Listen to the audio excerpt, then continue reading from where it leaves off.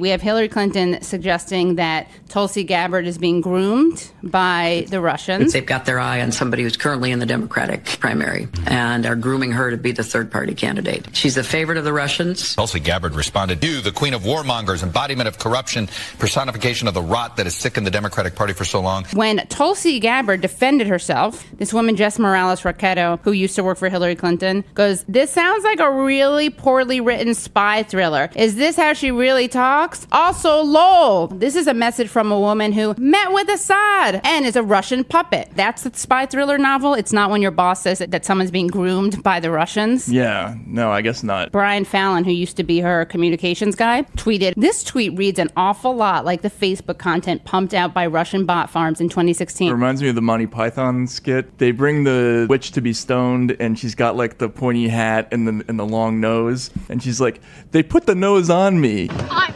not a witch. But you are dressed as one. They dressed me up like this. And this isn't my nose, it's a false one. Well, We did do the nose.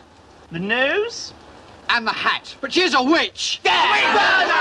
The logic is like straight out of Monty Python. It's so McCarthyite. There was an MSNBC panel, and Oh my God. He didn't deny it? yeah, they're like, she never really denied being And a Kate Russian Park's asset. like, oh my God, yeah. Tulsi Gabbard, she never denied being a Russian asset. Wow. You'd think that would be the first, in the first line. Has Hillary Clinton denied being a Russian asset? Interesting. Makes you think, doesn't it? It does. It makes you think. Yeah. This was the first time I think that there was a significant portion of the media public that was like, you know what, this is kind of ridiculous. Did you get that vibe? You know why? McCarthy's downfall was he went after the army. That's when he started to lose legitimacy. No one really cared before he went after the army for being communist. And Yeah, they when were he went like, after all that's the too actors, much. yeah. Yeah, no one cared about the actors, right? So my hope is that Hillary Clinton, because she went after Tulsi, who's a vet, I want this to be her downfall. Right. And right. all the neo-McCarthyite Russiagators. Hillary, if you're listening to this... How many different weird things would have to happen before Hillary Clinton listened to this podcast? You'd be surprised. It would have to be the last thing on Earth. She would have to be alone on a desert island. Yeah.